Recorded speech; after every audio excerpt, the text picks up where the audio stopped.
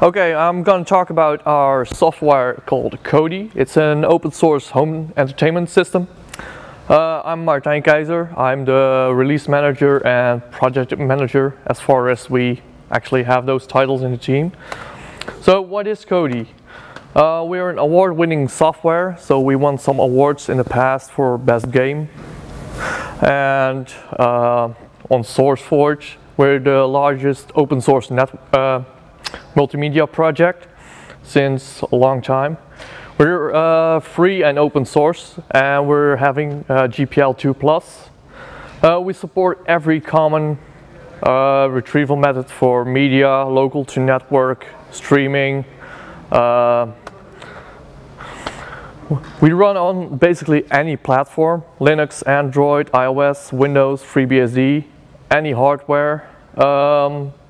We originated on the Xbox, which I'm going to talk about later. There's still an Xbox port still running that's almost up to date.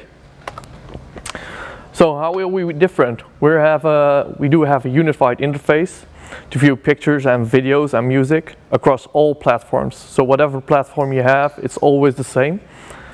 We pioneered the 10-foot interface, so the large screen like any TV. We use a skinnable, the skins are using XML, so you can completely customize them. All the platforms use the same code base, basically C and C++. We have some differences because of the rendering towards the video end and the audio, but it's like 95% all the same code. All of our add-ons are written in Python. We're now working on binary add-ons using C and C++. The interfacing we use for web interfacing and even in the add-ons itself, it's all JSON RPC 2.0, if I'm correct, which gives you total control, like settings, playback, retrieving files, media libraries. We're also the first to integrate those features to media consumption. So we started out a long time ago and basically everyone copied us. So how it began, so a quick history. In November 2002 the Xbox came out. In 2002 it was hacked by Andrew Huang. You also see the chip that was used to hack it. And in December 2002 the first Xbox Media Player 2.0 was released, which was the first XBMC or Kodi version. Why the Xbox back then? It was network, x86, it was cheap and hackable. After 90 days the warranty was void anyway, so you could do whatever you want. So no year warranty, so just after 90 days it's up to you. Initially it was a homebrew, required Microsoft XDK. You need to self-compile it, and if you distributed any binaries yourself, that was illegal, so any user had to do it themselves. Back then XBMC was born. It's totally developed in C and C++. Because the Xbox was a game device, we had to design it around the game, so we ran at 60 frames per second, full time. As said, the GUI library, we use widgets and all XML files to get the textures to show. We have an embedded Python interpreter, what we call add-ons. So we can write any add-ons that use some modules to interface with Kodi itself. We have now multiple player cores. We have DVD player, PA player for the audio. M player has been removed last year because it was not used anymore, so we only have video player, the DVD player, and audio player, PA player. We rely on a lot of open source libraries ourselves because we use them. I think that image is missing here. Oh well. So we use SQL, FFmpeg is our most important library. We use Samba as well. So back to XBMC. In 2003, it was more open to the community, more skinners and designers came forward to improve the skin. The Xbox also became much cheaper The hard drives were cheap, so you could actually store your files on the drive itself. And the stream media became usable, and add-on directory servers are developed. So you could actually write add-ons in 2003 to get all that media consumption. We became platform agnostics because the Xbox was too slow, and early 2007 the Linux port was started. It used SGL and OpenGL for input and graphics, which we now are dropping to use a more modern way. We had a ton of work to emulate the Win33 API, so we had to do that all in Linux itself as well. OS export was done in 2007 and 2008, and in 2008 the first XBMC named version was released, and that was on Linux, OS X and Windows. So when we grew up, the Portman development team grew because you had more platforms, more developers becoming interested, and we realized that we had to start looking at the future. Donations were still held in a personal PayPal account, so that's not that good. Because if you left, if you left, what happened to the money? Companies also became interested, so that's why we created XBMC Foundation to handle all the companies and the donations. So it's non-profit in the US. The lawyer cost initially for setting it up was sponsored by Boxy.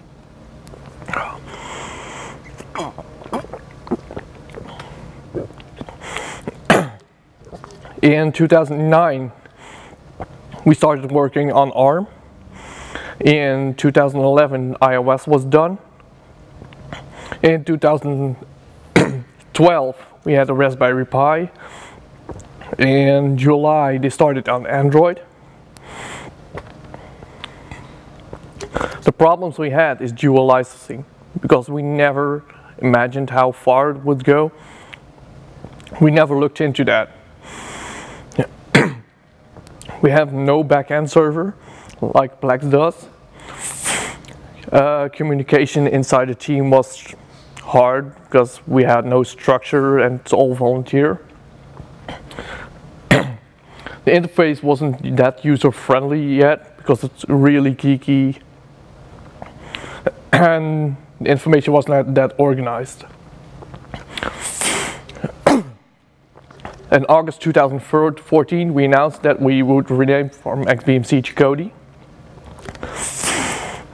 Because groups were claiming to be official XBMC, and that started to give problems, and the trademarking was done too late, and we failed to do that in Europe. The source code is, as you see here, it started out in 2003, it grew up to more than 12 million lines, and then we started to reduce it again because every developer started throwing code at it, no real structure. So as you see, we're here in now 2015, at the end we're just back at 5 or 6 million. The contributors since 2012 has been stable to like 50 developers. So there's a core team that works on it, but we have a lot of developers outside contributing code. Here's the picture with all the libraries we use. Some are gone now. Someone made this a while ago. So we rely on all these to run Kodi itself. Development cycle. So the code is public on GitHub. Every dev is welcome to submit his code for review, and we will include it. We use Jenkins for test compiling before actually merging the code, because we have 6 platforms, so we need to make sure it runs, or actually compiles. If it runs, that we'll notice next day.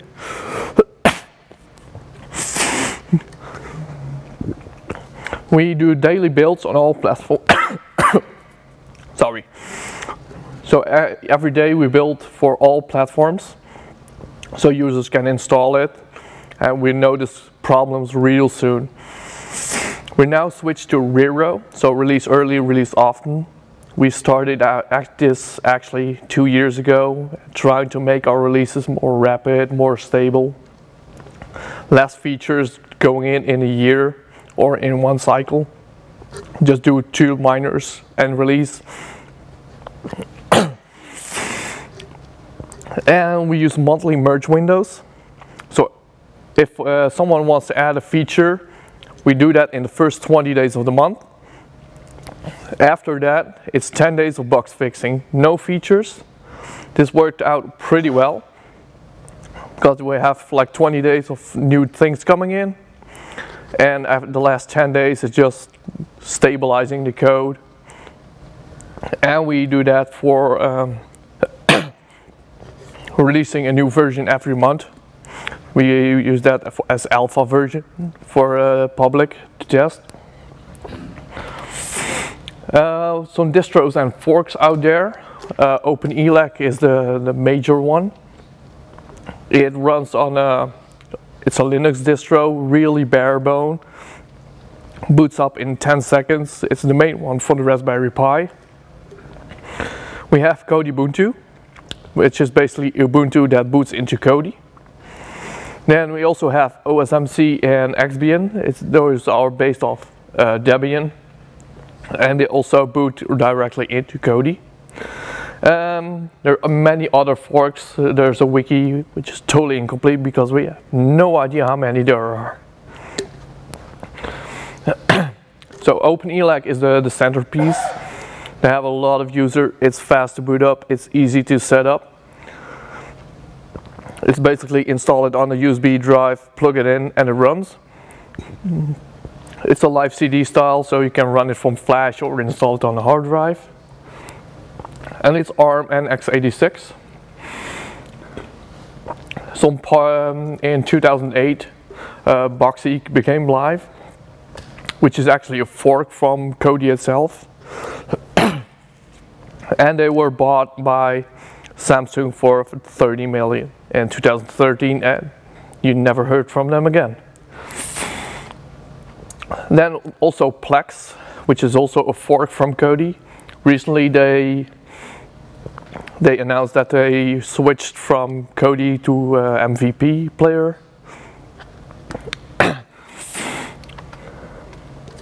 So what other known project there are at home, of course. Schools even use them for media distribution. So they have several monitors in each class, and they have a central server pushing out the data or video. Museums, exclusive hotels. We had contact with a company in Switzerland that uses it in $800 rooms as their main infotainment system. Yachts, cruise ships as well. They of course don't announce them publicly that it's Kodi, but we know they use it. The hardware, we recommend actually no hardware, because we don't care about that, and that's up to you. Because we're multi-platform and independent from any manufacturer. Although, to avoid Apple TVs, they're end of life. Allwinner based and Rockchip.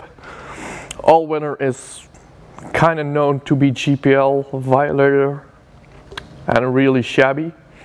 Rockchip uses lip stage fright, and they released a new binary for it, still using lip stage fright, and we actually removed lip stage fright, so avoid those until they fix it. And any slower hardware, because you, huh? The old Raspberry Pi, I think it's too slow. Yeah. And actually now the Raspberry Pi Foundation announced their $5 Raspberry Pi. It's okay, it plays video, but don't expect miracles. As soon as you start to run any Python add-on, it's that slow. But the Raspberry Pi 2 is basically the lowest you should go for something usable. So we suggest any x86 like Zotac. The Intel NUC is a very capable device, a bit more expensive. The Gigabyte Bricks or Chromebox, they're cheap devices, so you need some hacking to get it working. Android devices, the Fire TV from Android or the Nexus Player from Google. Low-end ARM devices like the Raspberry Pi. The Flurk adapter is a really cool device. You plug it in and it acts as a USB HID. And what it does do, you configure it, plug it in any computer, and it follows your remote. So if you combine your remote with the Flurk, plug it in another computer, it works. No configuration needed, so you can even swap out the device and your wife will never know. On Android we have one developer. He's Kodi, and he does all the audio and video related stuff. And in 2 or 3 years it's like 33 to 40% growth. So from nothing to 40% in 2 years. Problem with Android is the APIs. We started out at Android 2.0 and it was a mess. It was all hacking to get it working. Now with Android 5 and Android 6, they really matured enough to make it a viable platform. We're also having contact with Google, telling them what they should do to get media running. And the feature set for Android is not that optimal. We still have some things we like to see on Android, so we'll be talking to Google about that. Audio pass-through is working in Android 6, so you get HD audio. The Raspberry Pi, that's the lowest you can go. And it was a game changer because it's so cheap, and it became really good for the public to buy and experiment with, and that's actually a lot of the Raspberry Pi sold are used for Kodi. One of the foundation guys, the developer from is also on our team, so he does amazing work on the firmware. Even the largest part of the firmware for the Raspberry Pi is for Kodi. And he greatly helped improving our code base because it needed to run on the Raspberry Pi.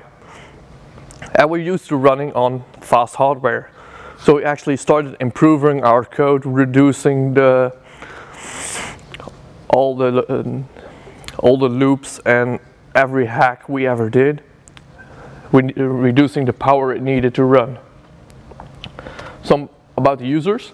We have no exact statistics because we don't track them, so we have no Google Analytics running. Though our server counts the amount of downloads we have. So we push out one system add-on we ship by default, like the movie database for getting your content. And we're likely up to 11 million. And that's growing every day.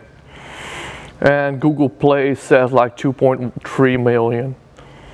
And we know there are like 7 million Android devices out there, so not everyone's using Google Play. This is our current hardware or platform distribution. As you see, Android is the really big part of the pie chart. Then we have Windows. I wouldn't use Windows as a basic platform for mediacenter, but it's the only one that actually still allows encrypted Blu-rays. So if you have that and a Blu-ray player, that's the only way to play your encrypted files. With Kodi. Then we have part of Linux. So the Linux is actually the OpenELEC part, the Raspberry Pis, and Apple is a tiny part of it, and the iPhone. Still some Xbox users out there. For the future, so what are we working on? So binary add-ons. So in the past we had Python add-ons, and now we're working towards binary add-ons. So we can write them in C++, We already had them for several years, like the PVR add-ons. But now we're also working for virtual file systems like Samba, NFS, to make those also updatable outside of Kodi. So you don't need to install a new Kodi version to get a bug fix for some platform.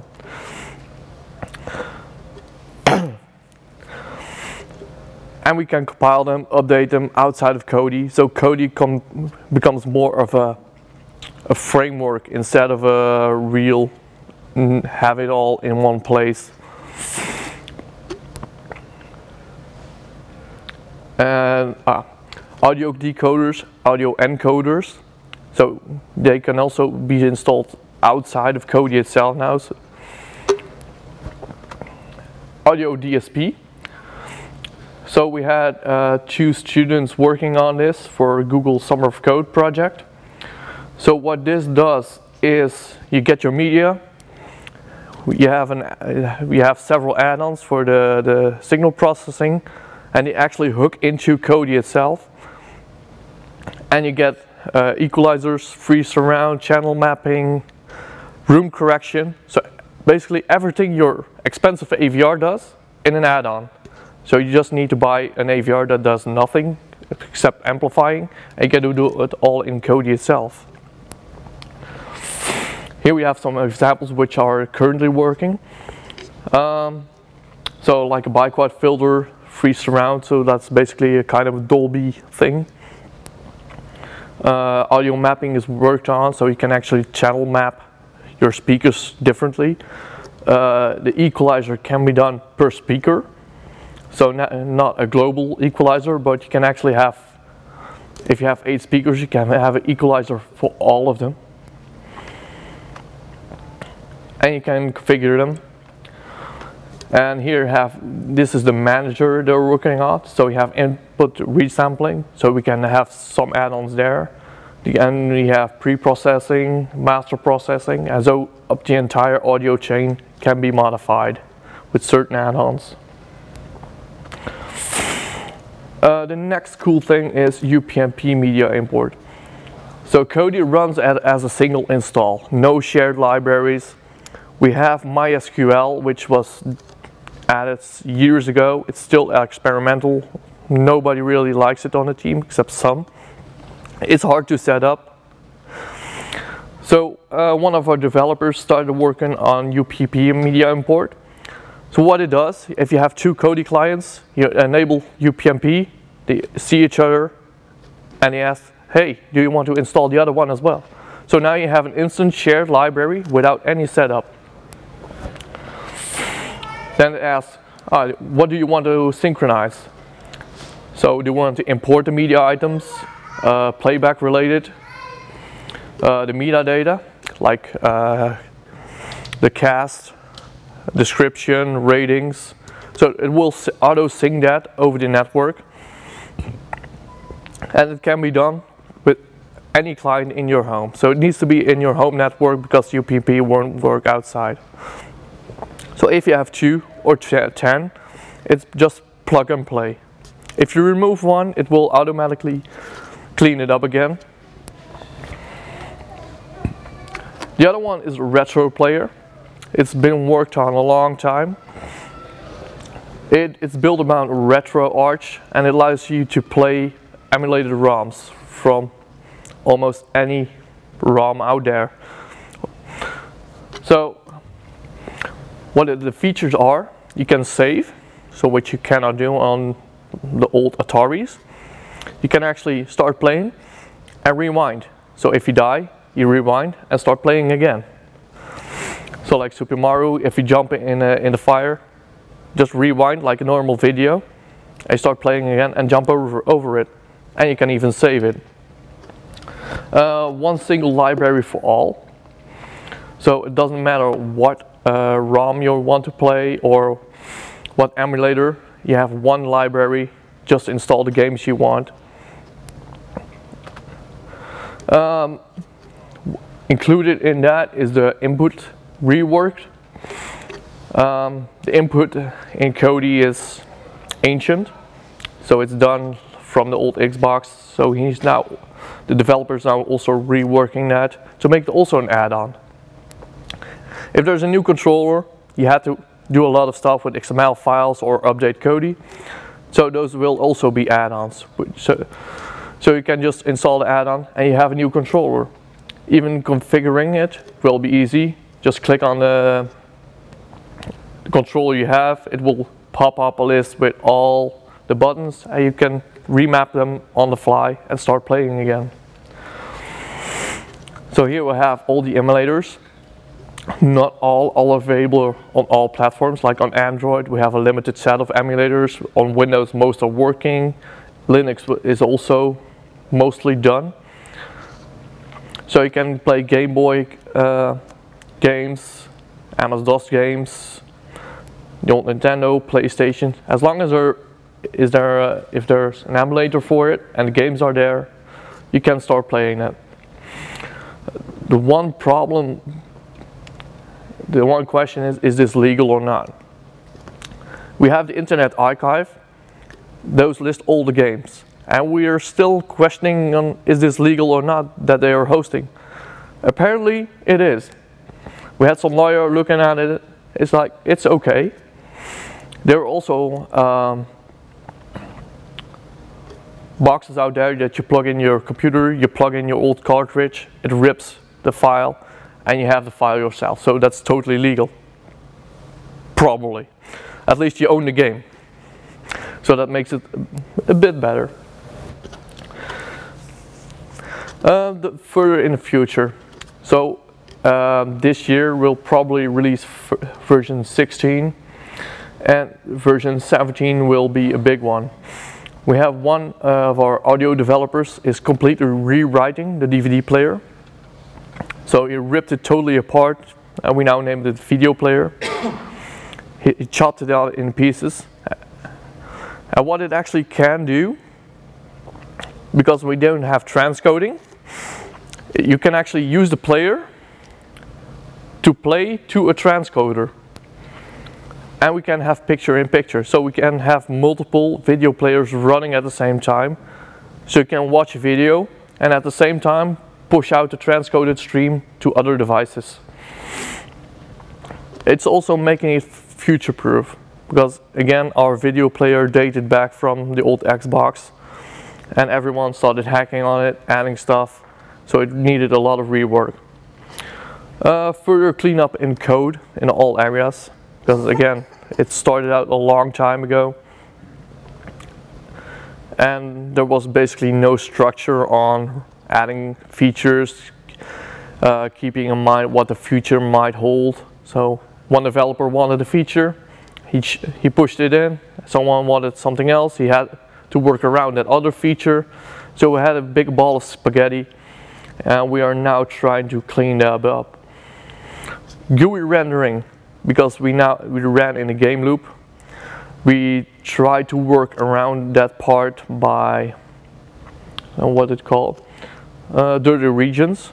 So in the past we did 60 frames per second refresh continuously. Then someone introduced a project for a dirty region where we only updated the part of the screen that actually was updated. But again, we're still running in one loop. So video playback and the interface is done in the same thread. So if the GUI is busy, your video will stop playing as well. So he's now splitting it up. So whatever your interface is doing or whatever Python add-on is running, your video playback will be running in a separate thread and will just continue. That also makes it possible to run headless, because you can still do playback using the video player, but you don't need the interface. So you can just shut off the interface completely and run it headless, which makes it like Plex does. Including the video player can do transcoding. What's it called? MB nowadays. It's kind of a Plex server. At least it's open source, but we're heading the same way and you have a total in-one solution for that. And since we have JSON RPC, you can communicate with Kodi with any application or web interface configuring it, which still needs to be updated a bit. So you can install Kodi on a Raspberry Pi and have that as your server, either UPnP or a headless one, or you can just use it as a pure client that also acts as a server as well. We have also a variety of other projects running. Basically, they're mostly the binary add-ons, like the audio DSP, making sure that the binary add-ons will stay compatible for each Kodi version. So like backwards compatibility we have for the Python plugins. Currently for each Kodi version we have to bump the API version, which makes it hard to any developer because they need to follow our code closely to keep it up to date. And we actually have to maintain most of those binary add-ons ourselves as well. Because if we change something in core, it needs to be also changed in all the plugins. And we have now like 30 of them. So we need to update them all.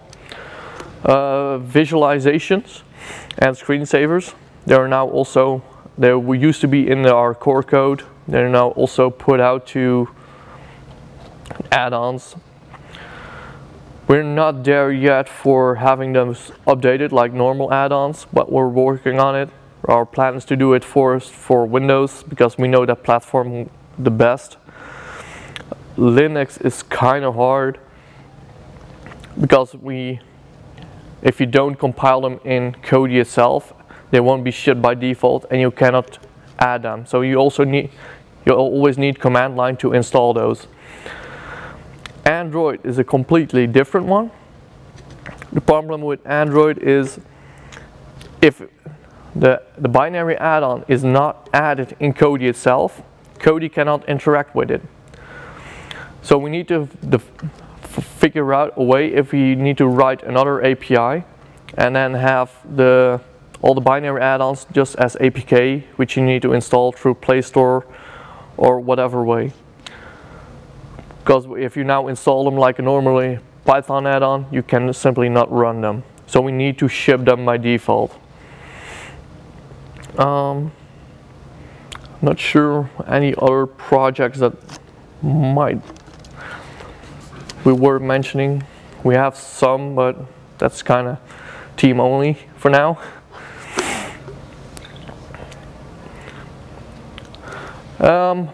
How can you contribute?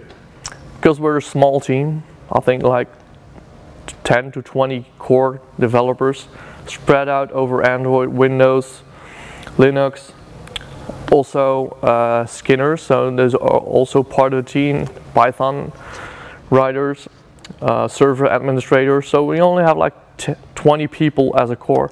We get a lot of contributions from outside of the team, but we always welcome people who wanted to help us develop and extend this project. It's kind of hard to contribute because our code is such hard to follow at times. So 2 years ago it was nearly impossible to contribute because you need to really know our core code, and it's now becoming more easy. So we need developers, people who want to invest some time, and certainly testers who want to test edge cases. At the moment, Android, iOS and OS X all have a single developer. So Android has one for audio and video. iOS and OS X is the same one. It's also only one person. And since it's all our hobby, we don't have a lot of time to do that, so we get a lot of complaints from users. Why don't you update? And it's all our free time. So that was my quick overview of what we're working on, the history of Kodi, and why we also became from XBMC to Kodi. It was basically the trademarking that killed us, so we had to change to Kodi. And to be honest, in the team itself, they're kind of sick of XBMC as well, because it's hard to pronounce, so we wanted something easier to pronounce as well.